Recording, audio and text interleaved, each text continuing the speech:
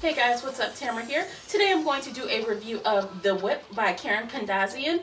This is a historical fiction title. It is an adult title and it is based off of a real life person. All of the events in the book have been fictionalized, so this is not a biography or a memoir or anything like that. It is fiction, but this person, Charley, actually her name is Charley Parkhurst, did exist. This story actually takes place between 1812 and 1879, which is the birth and death of Charlotte Parkhurst. And Charlotte is a very interesting character. The fictionalized version of Charley Parkhurst, was really interesting. You know, as the description tells us, she is a woman who ends up living most of her life as a man, and it is unclear to us why she chooses to live her life this way for maybe 30% of the book. The whole time I have one thing in my head, but it's really another thing. As you know, how it's explained how she ends up pretty much living like a man for her whole life. And I understand it. I mean, in this time, you know, there was slavery, there was a lot of oppression of women, and you know, it just wasn't a good time to be anything other than a white man, to be quite frank.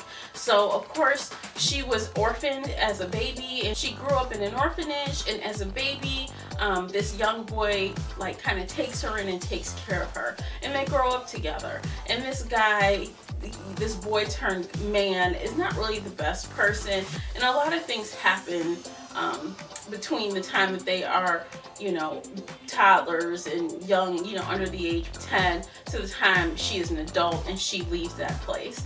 And you know, this story is really full of lows and lowers. There's not a lot of highs going on. It's like sad and sadder.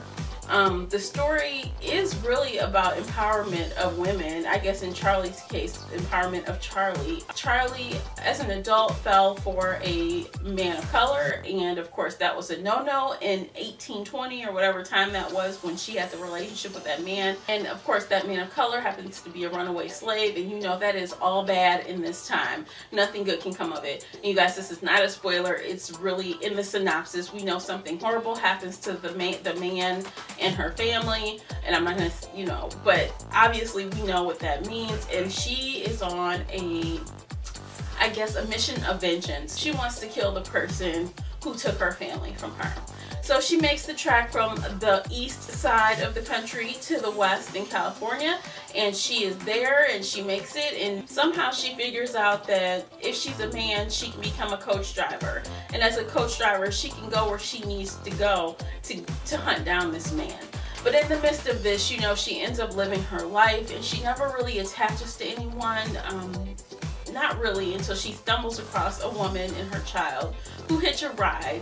And of course they end up living with her, and of course the woman kind of falls for her, well, him at the time, and they never do get together, if you know what I mean. So it was really a presumption of the woman that stays with him that, you know, there will be something, there could be something. She just starts to like him. You know, he's really a mild-mannered, quiet type of dude, and he seems to make friends easily, and he is really great at controlling the horses and, you know, driving the coach and all these things. And it's just, he's a different kind of person. And then when you know what's going on in the background, it kind of just, I don't know, it was just an interesting story. I don't want to get into too many details of the plot, but you know, I found the story as a whole interesting. So, you know, I really had no interest in reading this book, none whatsoever. This really isn't something that I would pick for myself. This was a book club read, and I was happy that I read it. It was a slow start. It took me about 30% to really get into the story, but after that,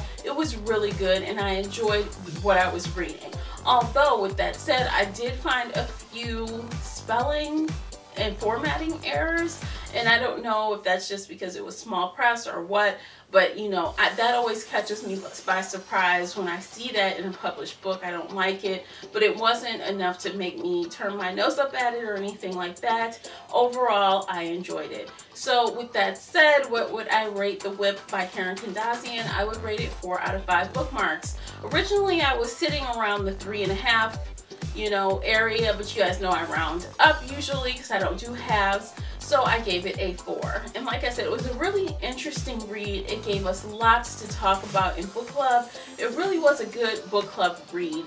There are a lot of things going on in this book with pretty heavy subject matter, so if you are adverse to reading those type of things, this would not be a good book for you. But if you know you can read it and not be too affected by it, then this would probably, like I said, be good for discussion. So yeah, that's it, you guys. Have you read The Whip? If so, let me know what you thought of it. And if not, you know, like I said, while I just wouldn't recommend this for, in general, for anyone, I would recommend it for those who have an adult book club. This is great for you guys. So if you're going to add this to your book club TBR, let me know. I'd like to hear what, you know, your group thinks about it after you're finished reading. So that's it for me today, you guys. Thank you so much for watching, and I'll see you in my next video. And until then, happy reading. Bye, guys.